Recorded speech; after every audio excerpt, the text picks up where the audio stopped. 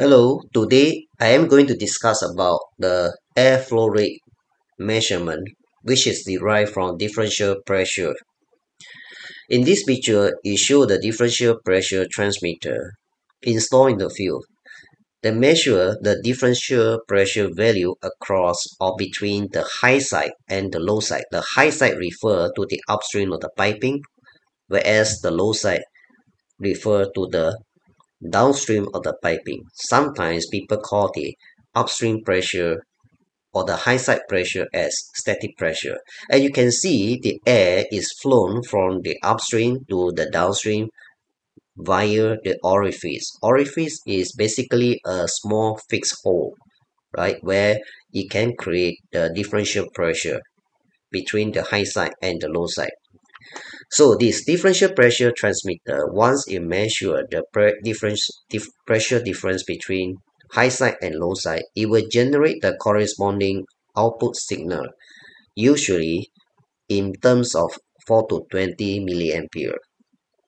For those older type differential pressure transmitter that may not have the built-in square root characterization or characterizer inside the differential pressure transmitter to apply the square root to its output signal.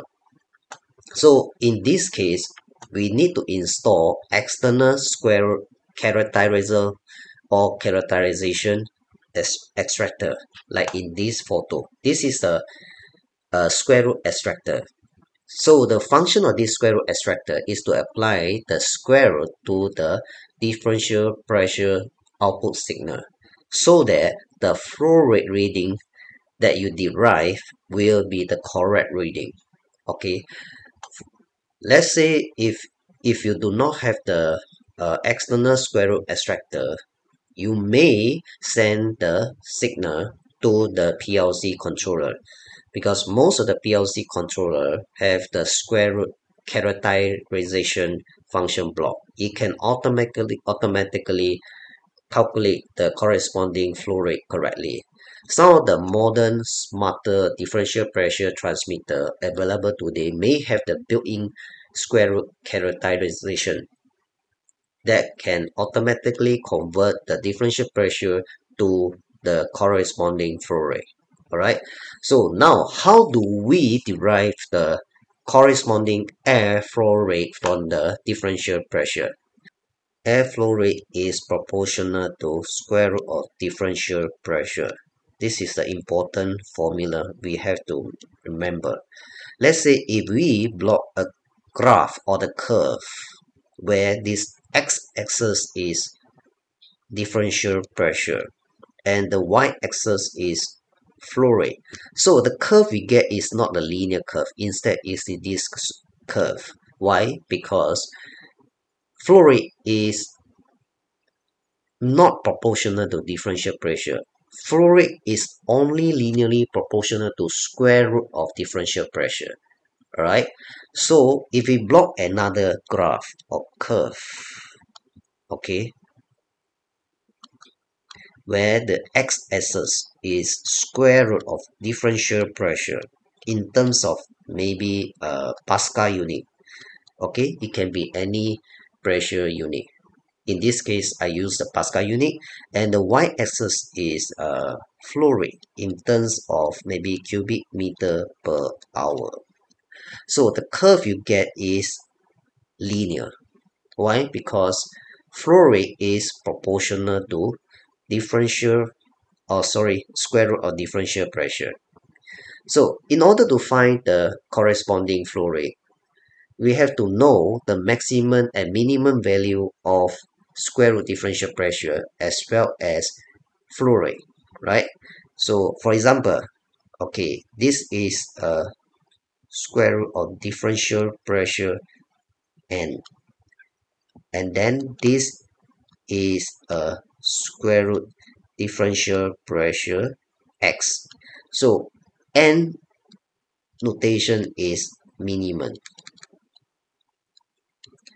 x is maximum. Okay, so the corresponding q of flow rate is qn. minimum flow rate. Then the corresponding Qx is here. This is called maximum flow rate or Qx. So let's say given the square root of differential pressure 1, what is the corresponding flow rate of Q1? There are a lot of methods to derive the Q1 or corresponding flow rate. One of the method used by me is through the proportional method. Okay, so this maximum differential pressure, square root of differential pressure minus this square root of differential pressure minimum is proportional to this Qx or maximum flow rate minus this Qn or minimum flow rate. And then this square root of differential pressure 1 minus this square root of differential pressure n or minimum differential pressure is proportional to Q1 minus Qn or minimum flow rate. Okay, so we can write in this way, right? Square root of dpx minus square root of dpn proportional to qx minus qn. Then this square root of dp1 minus square root of dpn is proportional to this divided by this multiplied by this. Okay, so put a bracket, square root of dp1 minus square root of dpn divided by square root of dpx minus square root of dpn, close bracket, multiply by this qx minus qn, close bracket, close a square bracket. And then as we know, this is equal to q1 minus qn, equal to q1 minus qn, and we want to find this q1, right? So maybe I use different color here, maybe I use green color. So we need to find q1 here. So this qn should transfer to the other side. So q1 is, so this is the important formula you have to memorize.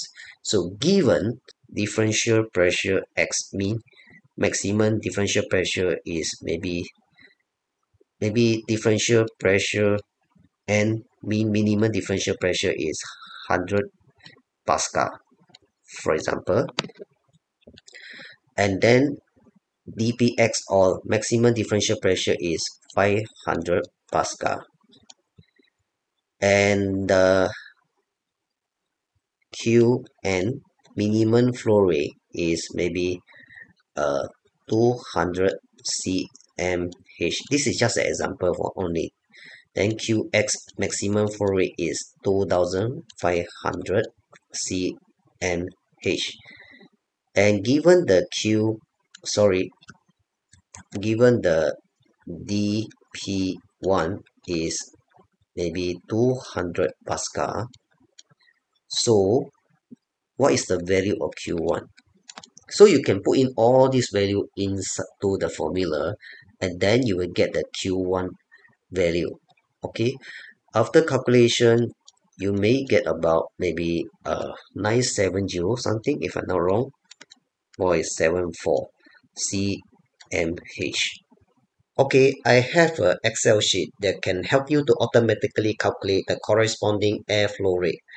What you need to do is you just need to key in the values into the yellow boxes, such as this one, the differential pressure value for the LRV low range value or minimum value and the URV upper range value or the maximum value of differential pressure. This is any unit you can put Pascal or inches water column or millibar, etc. This is a raw output that generated by the differential pressure transmitter. Okay, usually it's a 4 to 20 milliampere. Of course, you can put 1 to 5 volt, up to you. And you can key in the range for the flow rate you are expected to to have. For example, in this case, it's a 200 to 2500 cmh. Of course, you can put in any unit that you want. Okay, you can put in maybe liter per minute if you want. It can change the value maybe from 0 to maybe 5000 liter per minute, and the corresponding flow rate will automatically calculated for you.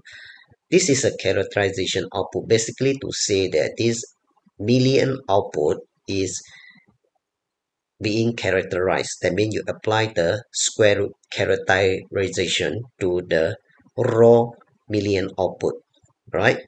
Let me know if you are interested to have this Excel sheet. Leave a comment below and I will send you this Excel sheet for you for your own reference. Okay, that's it. Thank you.